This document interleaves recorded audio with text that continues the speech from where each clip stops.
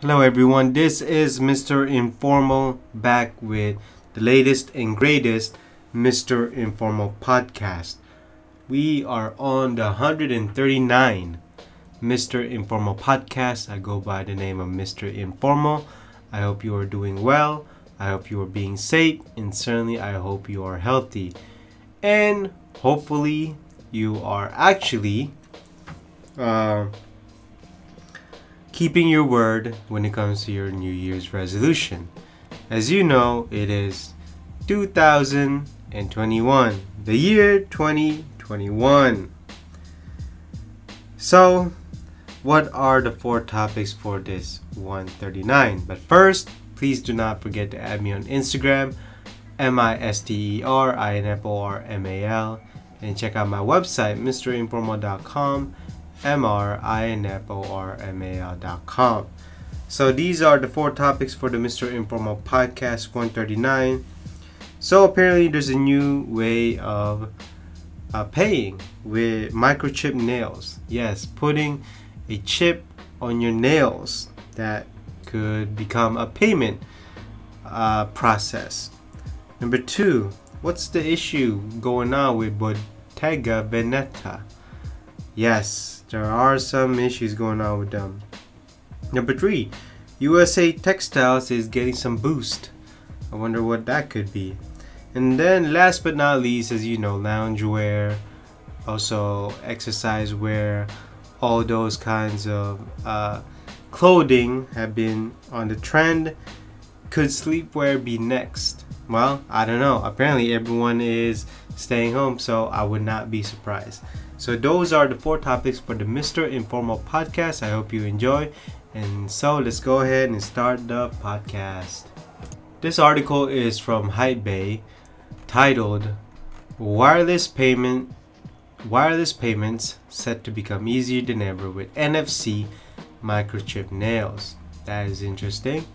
So Lenore Beauty Lounge, a salon located in Dubai, is offering probably one of the most high-tech manicure treatments for its client, dubbed the Smart Nail. The nails come with a tiny microchip that uses NFC.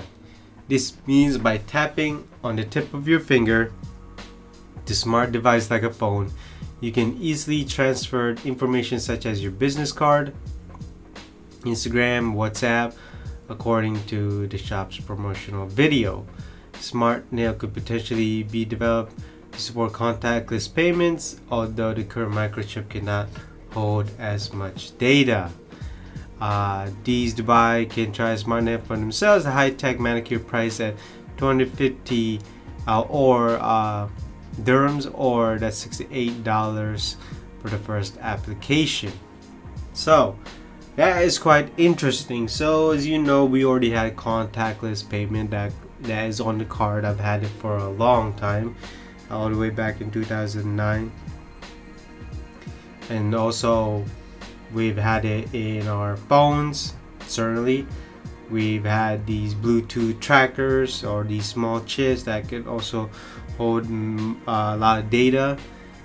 And I mean, microchip on nails, I'm not entirely sure how that's going to be. I mean, what if it falls off? I mean, I would be concerned about the security, or how much it can stick itself to your nails. I mean, I'm pretty sure it can't last forever. What if you're taking a shower? I mean, I wonder the practicality of this technology. The only scary part is, what if they inject it in your nails? I would not be happy about that. But I mean, sticking it like a, you know what?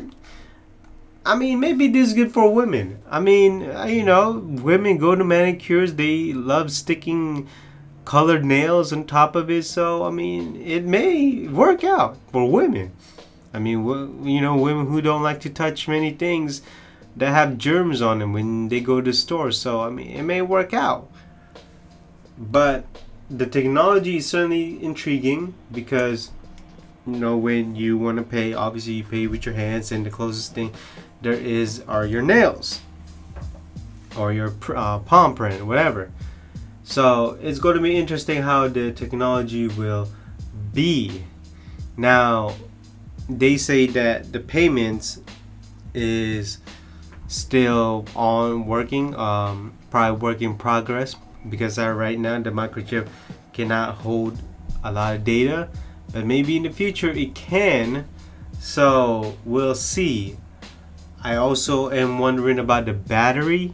Since it's a microchip, it certainly needs some kind of electricity, and so what kind of battery there will be. But the technology is quite intriguing, because I cannot believe how chips are so small nowadays that it can be injected, can be sticked. I mean, it could be put anywhere that you probably won't even notice it. You probably won't even see it unless you actually focus on it. And so these silicones are getting smaller and smaller and smaller. And we'll see how contactless payments will be on this chip. But I mean, I would not be surprised if they're not the only one who's actually creating and improving these types of technology. On to the second topic from Hypebeast. Bottega Veneta has left social media, deleting Instagram, Twitter, and Facebook. Wow. So today, Bottega Veneta, today, which is I don't know, whatever today is, deleted its social media accounts on Instagram, Facebook, and Twitter.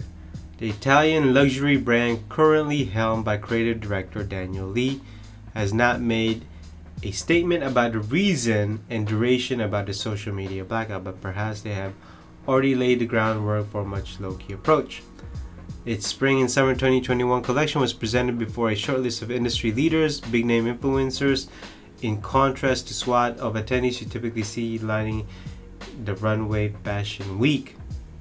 Nonetheless, the move to erase social media is quite novel. Businesses Fashion rightly notes fashion growing reliance on social media as a marketing tool and direct line of communication with customers, especially in the midst of COVID-19 pandemic. Over the past year, many fashion brands have adopted and expanded their social media strategies to suit the new normal, even embracing bargaining platforms like TikTok. So that is going to be interesting. So nobody really knows why they shut it off. I mean, really, nobody knows. I mean, I'm thinking, does Bottega Veneta need a reliance on social media? I don't think so. Does Bottega Veneta needs Instagram, TikTok, Facebook? I mean, I don't think so. Do they need Twitter? No.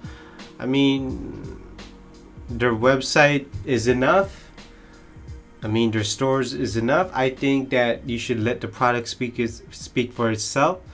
If people like the product, they like the product. No matter what you see in social media. Now, do they care about marketing? Of course they do. Come on, like, they care about celebrities wearing their stuff, using their stuff. Of course they do. In terms of the quality, certainly I've been to a Bottega Veneta store. I mean, I've seen the quality. The quality is top notch. Certainly, something typical of Italian designs or Italian brands. But to go all out, I don't really know. Maybe something have happened in their internal company. I mean, something, maybe some type of argument, some type of disagreement. No one really knows as of right now. The only thing I can think of is they may be trying to reset. They are probably changing their marketing scheme. I mean, they're trying to change some kind of marketing or some kind of connection with its customers. Certainly, they don't want to lose customer. That's definitely they don't want. But number one for sure is they don't need any influencers. They don't. If I was a marketing team, I wouldn't need an influencer. I would just go to YouTube and make videos of certain products, of certain products that is new, that is quality, that is practical. But that's just me. I'm pretty sure these Italian or bottega veneta type brands care about people and their influence. But for me, it's all about the product. They show the product, let the product speak for itself, show how it's made, show the practicality.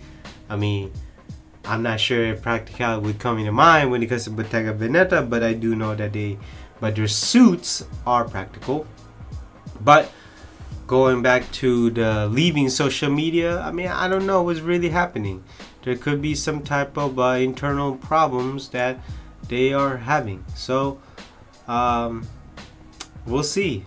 But certainly, in the article, it says in 2019, brands were projected to spend $8.5 million on influencer marketing alone. But a report that year found that influencer fraud collectively cost brands $1 billion.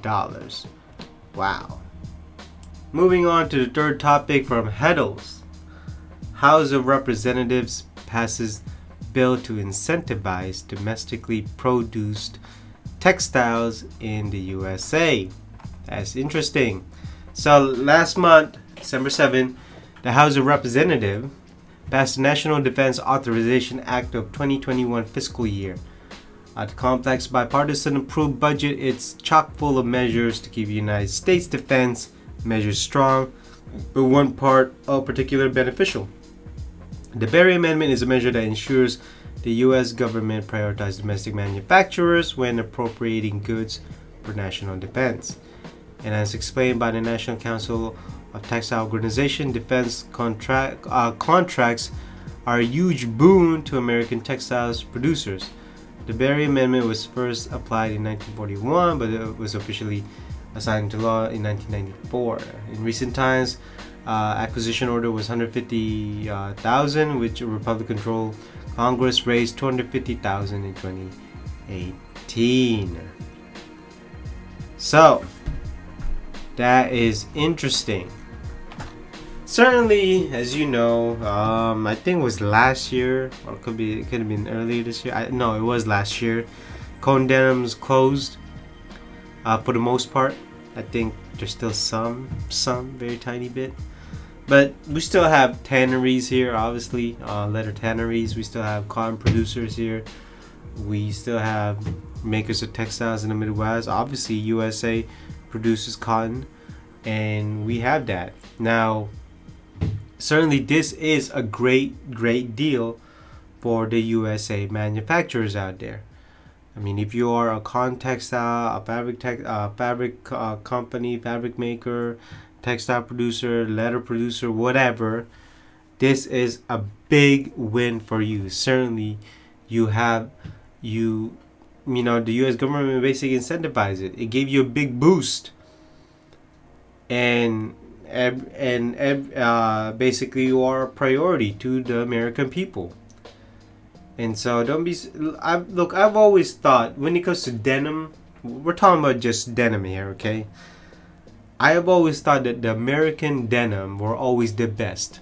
People say made Japanese, but here's the thing: the Japanese uses the old American machine, and that's why I said American. American denim to me have always been the best. Now, the reason why Japanese are the best now, probably because they probably bought all the old USA machines and now they're making them. Come on, let's be honest. I don't think Japan produces cotton, or maybe they do, maybe in some parts, but to grow cotton, you know, you have to have the right temperature, surprise warm to hot. So not only that, US has more cotton producers than Japan. So when it comes to denim, I actually think denim, when it comes to denim, Americans are always number one. It just so happens that Japanese overtook them, but maybe this bill does something to the American producers. Not just cotton, not just denim alone, okay? It could be anything. Again, it could be leather, it could be cotton twill. Certainly denim is up there. Cotton canvas. Cotton canvas is a big, huge deal, especially if you are in the working trade. You got to have rugged, tough clothing or accessories. And certainly, Americans are always fighting with the Chinese in regards to clothing and textiles. But certainly, hopefully, this bill does something to the American producers out there who make textiles. On to the last topic from retaildive.com, titled "As Comfort Clothing Grows, Athleta Launches into Sleepwear." Amid a consumer behavior shift toward comfortable clothing, Gap owned Athleta. For those who don't know, Gap owns Athleta. On Tuesday, launched its first sleepwear collection, according to company press release. The brand's foray into sleepwear starts with 14 pieces focused on providing comfort for recovery. What is that? I don't know what that means, but it will add new styles seasonally. The collection was inspired by listening to sessions with Athleta customers and the company's resident sleep expert. What? The company's resident sleep expert. Athleta is pitching the sleepwear launch as a natural extension of the lifestyle brand. It is built around empowering women through activity.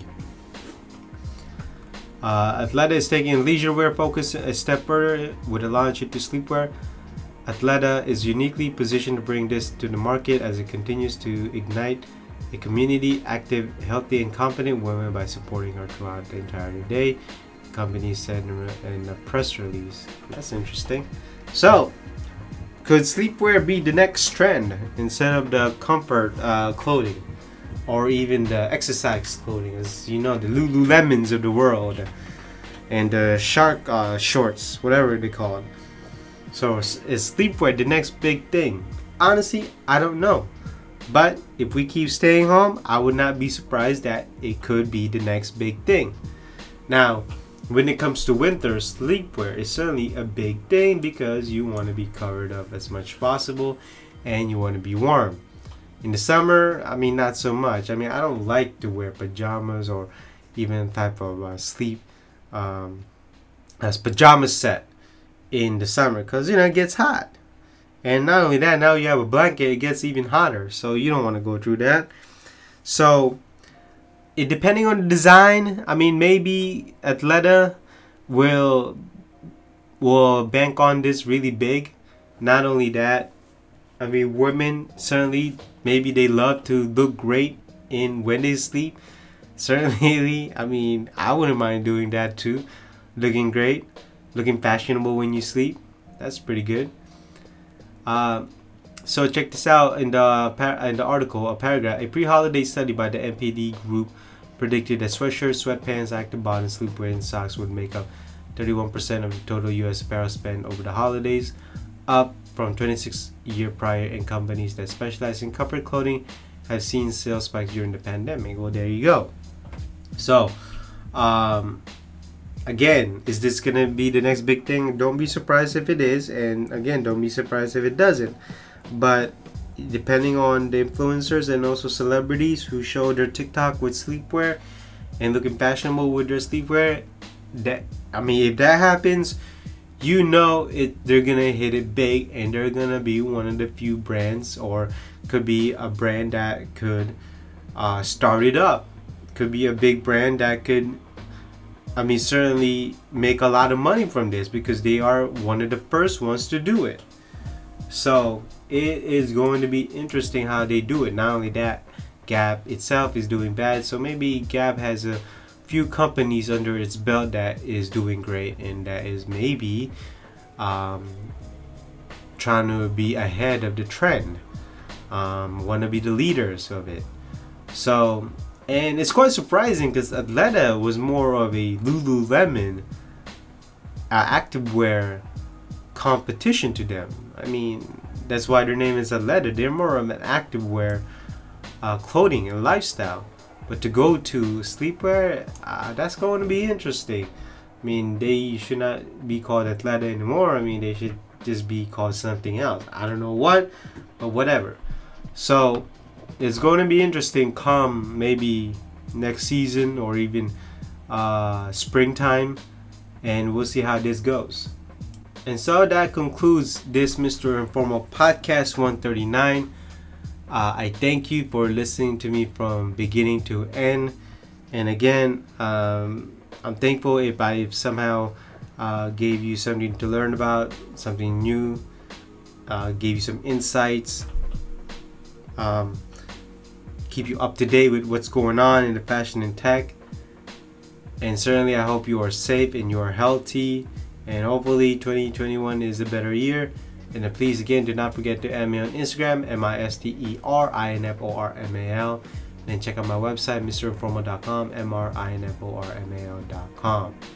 And so that is it for the podcast 139. I am Mr. Informal.